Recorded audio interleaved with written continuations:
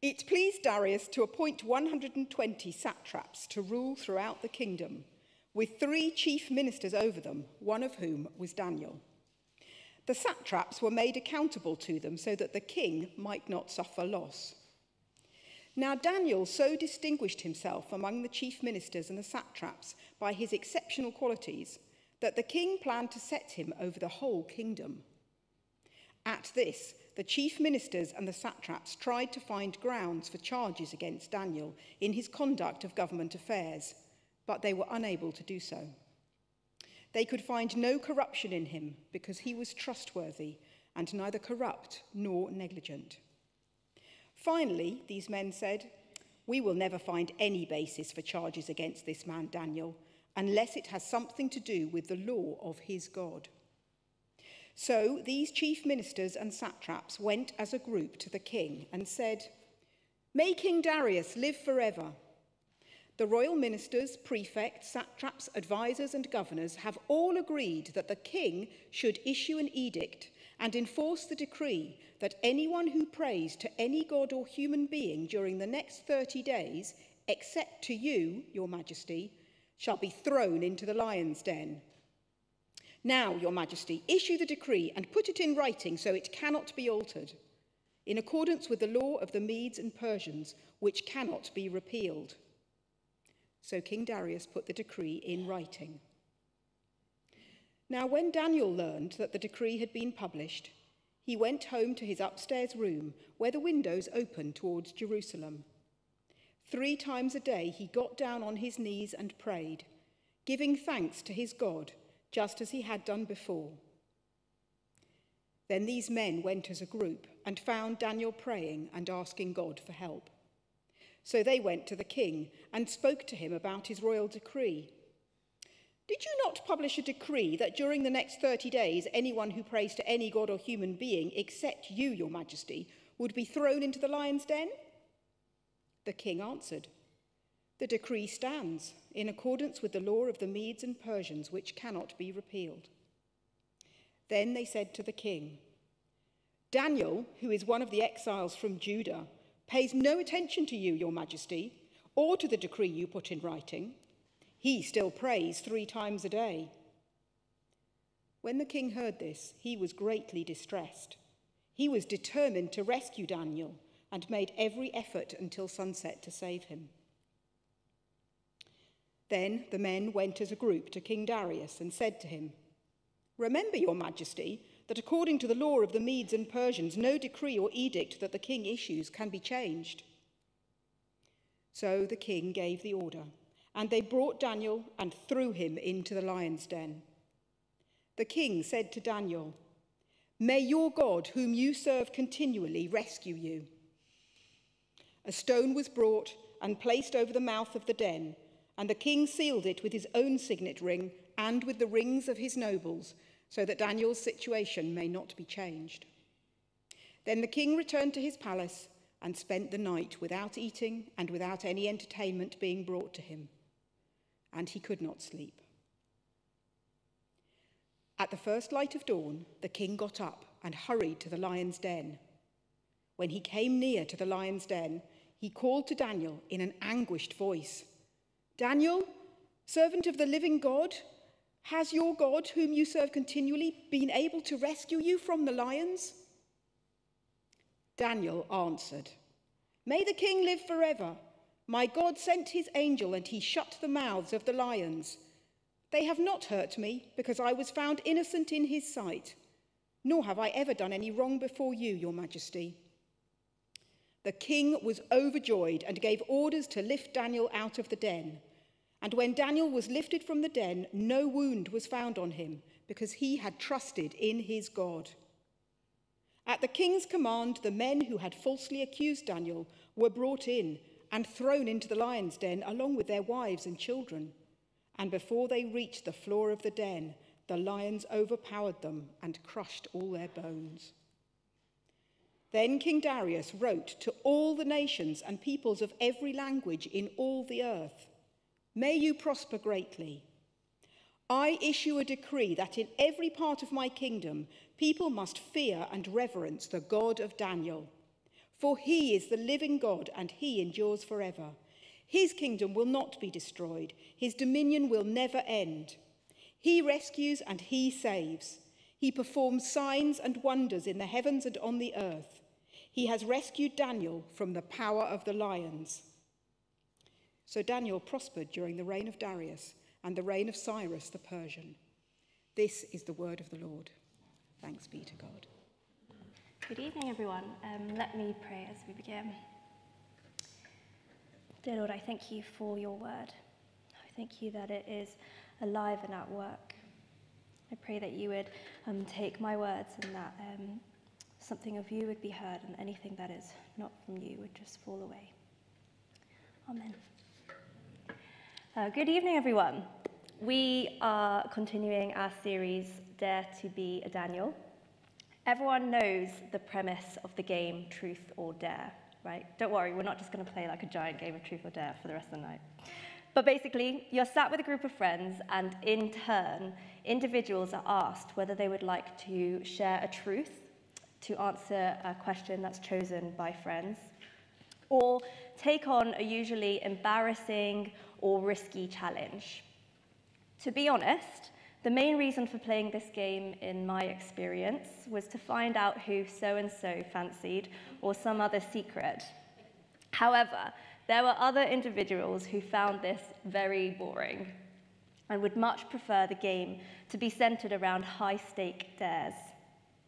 Many a time, someone has been dared to stand on a table or chair at school and shout something blush-worthy, lick the bottom of someone else's shoe, or run around a uni courtyard in their underwear.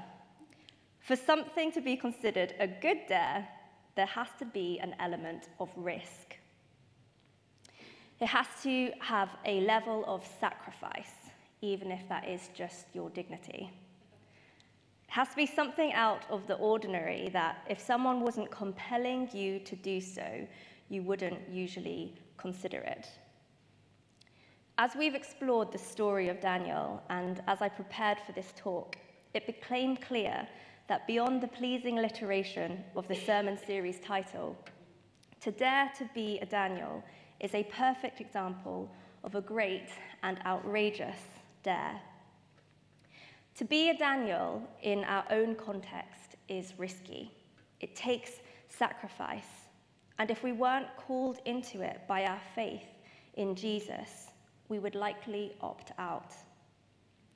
The good news is that where there is little to no fruit from the usual Truth or Dare games, we witness through his story that daring to be a Daniel leads to life and freedom. Today we're looking at the theme of faithfulness throughout Daniel 6. So through this evening, let's keep asking ourselves, do we dare to be faithful? As we said, for a dare to be considered a good dare, it has to be somewhat risky. Daniel was no stranger to risking it all for his faith. If you haven't been here the last couple of weeks or need a recap, here's some background for you. Daniel was taken from his birthplace, Jerusalem, and lived in exile in Babylon. This happened under Nebuchadnezzar's reign. I just really wanted to say that name at the front, Nebuchadnezzar. We read in Daniel 1 that he was considered a fit, handsome young man with an aptitude for all types of learning. As part of God's chosen people, the Jews, he and his friends who were taken from Jerusalem refused to eat the rich food that the king had assigned them, a move that made the guard looking after them fear for his life in case the king were to notice. However, they were found to be stronger than any of the men who had eaten the royal food. Later, through his God-given wisdom, he interpreted Nebuchadnezzar's dreams when everyone else failed to or were too afraid to for fear of having to share bad news. Throughout his time serving the kings of Babylon, he did so loyally, yet was uncompromising in his lifestyle and in speaking the truth from God. Daniel served 5 kings. After King Nebuchadnezzar, his son, King Belshazzar, reigned, and when he was slain, King Darius ruled over Babylon. And this is where our story picks up tonight. God's favor was with Daniel. He achieved and excelled in what was asked of him. He had been considered strong, intelligent, good-looking, and successful. Daniel, who remember, was in exile, had risen in favor amongst the kings of Babylon.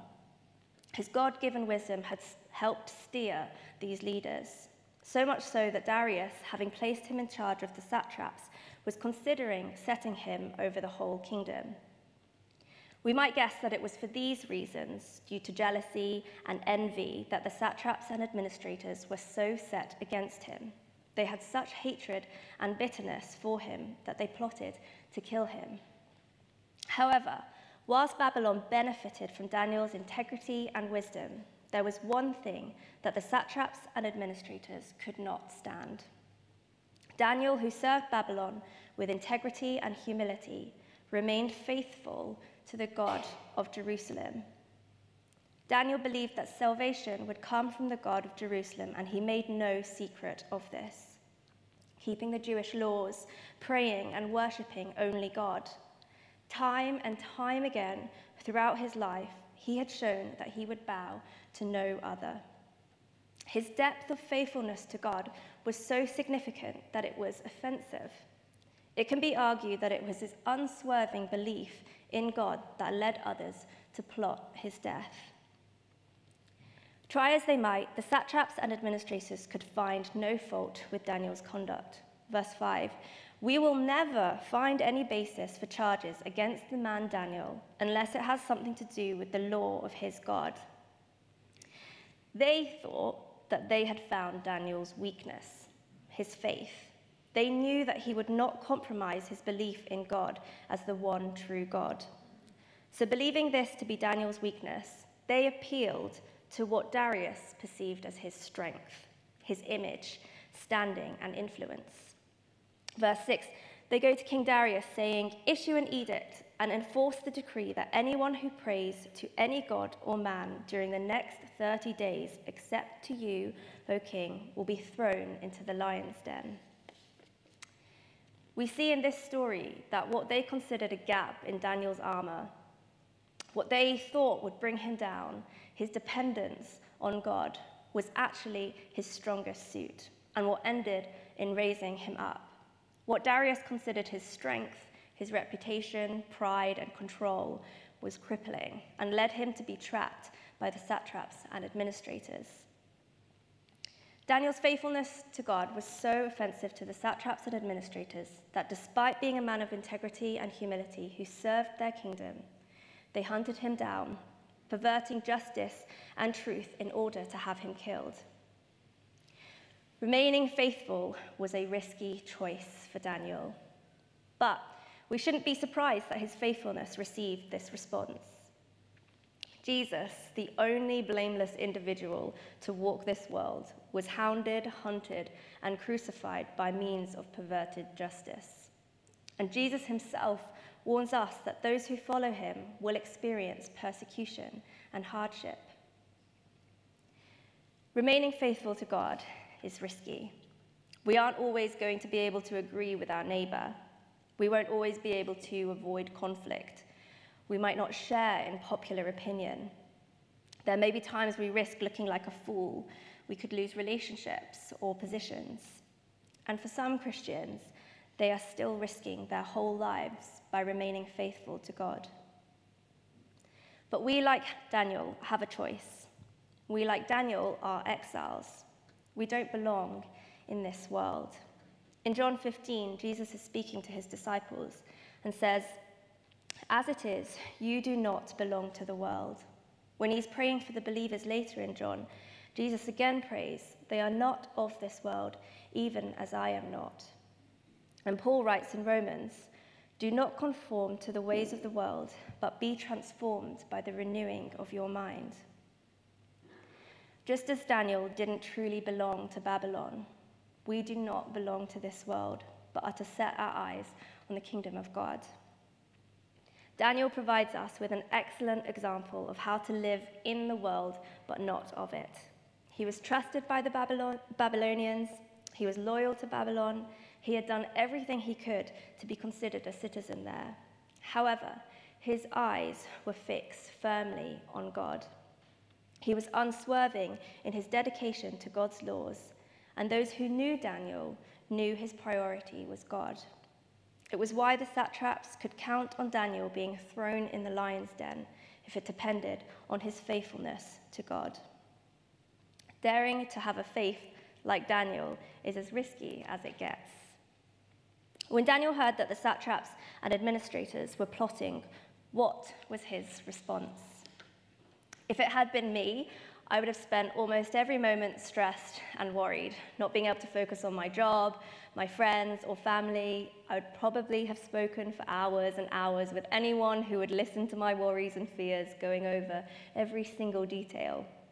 Or instead, maybe I would lash out at those trying to help or comfort me.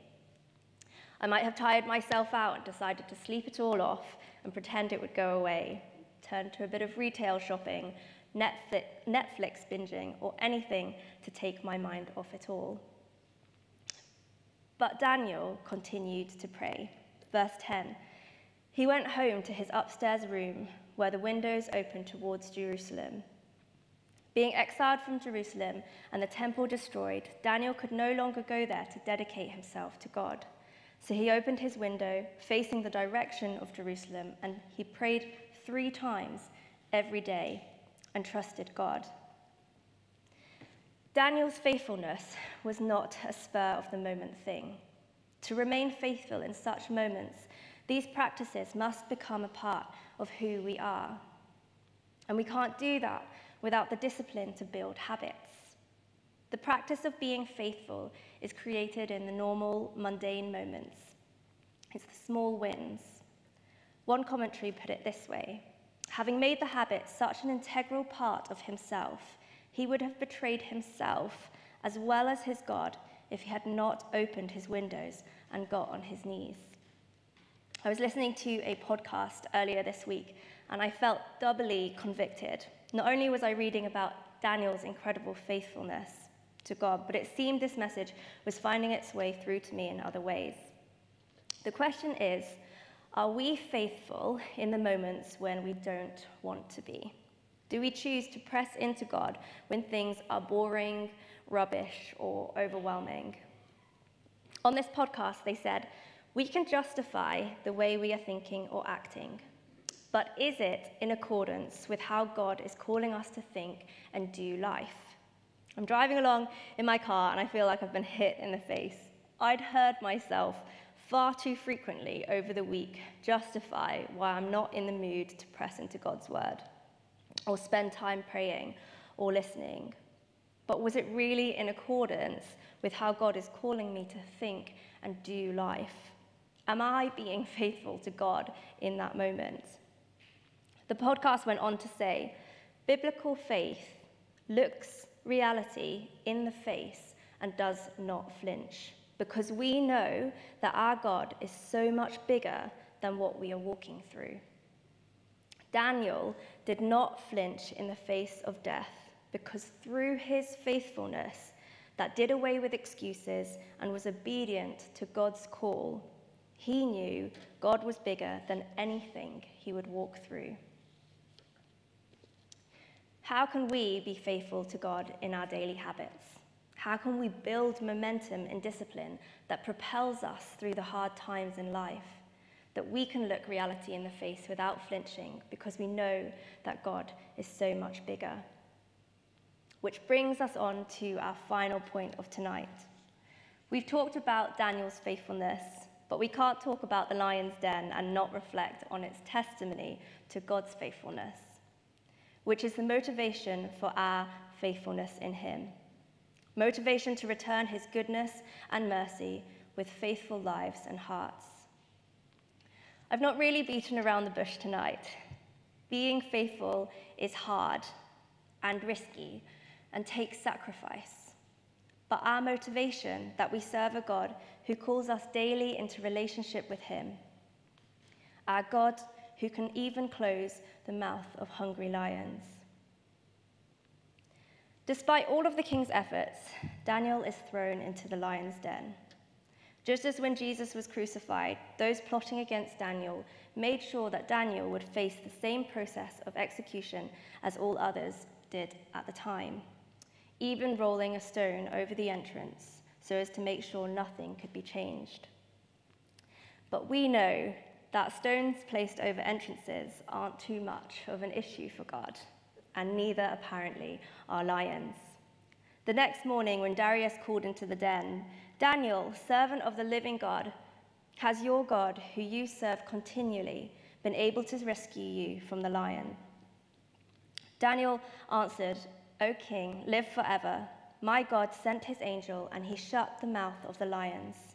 They have not hurt me, because I was found innocent in his sight, nor have I ever done wrong before you, O king." Even in this exchange, we see Daniel's faithfulness affirmed. Darius recognizes that Daniel continuously serves God. Daniel is still ready to serve the king, saying, "O king, live forever," but immediately shares the testimony of how it was the power of God who spared him. Daniel is lifted out of the den, and we read in verse 23, "No wound was found on him because he had trusted God." Isn't that a challenge? Am I trusting in God that he is all I need and will provide all I need? Are you trusting in God, or holding on to fear, distracting yourself, or attempting to hide from reality? Daniel teaches us once again that faithfulness to God means that we need not fear, but trust in him. It's true that not many of us will face the lion's den, but we will face hardships and trials, whether these be persecution or oppression from the enemy who is set against our faithfulness to God. There's a battle. The story of the lion's den is a reminder that God is bigger than it all, faithful in the fire and faithful in the lion's den. He is sovereign over creation, shutting the mouths of hungry lions. Where there seemed to be inevitable death, there is life. Those that falsely accused Daniel met an awful end, just in case we doubted what the lions were capable of. The chapter ends with Darius declaring the power of God, that Daniel's God endures forever. His kingdom will not be destroyed. His dominion will never end. He rescues and saves. He performs signs and wonders in the heavens and on the earth. He has rescued Daniel from the power of the lions. And finally, verse 28, Daniel prospered during the reign of Darius and the reign of Cyrus the Persian. The kings came and went. Kingdoms succeeded and fell, but the faithfulness of Daniel remained. His faithfulness to God led to freedom and life. So, Daniel 6, here's our truth. Faithfulness is costly. It takes sacrifice. But being faithful to an ever-faithful God means that we have assurance of life over death.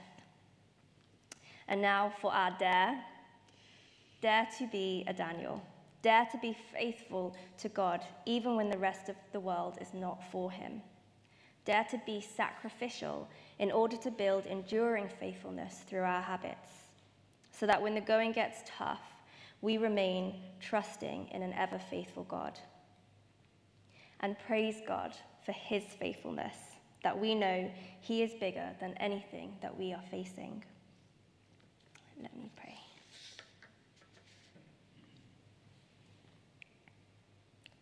Dear Lord, I thank you for Daniel's example. I pray that you would stir in our hearts the ways that we can be faithful to you. Lord, we're sorry for the ways that in the past we may have chosen an easier route. But I thank you that through your Holy Spirit, you empower us to go out, to be faithful to who you are, to share truth and to share life. I pray that you would empower each one of us this week to look how we can be disciplined, to build habits that put you first in our lives, that will build that faithfulness in our hearts, that whatever we face in life, we can trust that you are bigger than it all. Amen.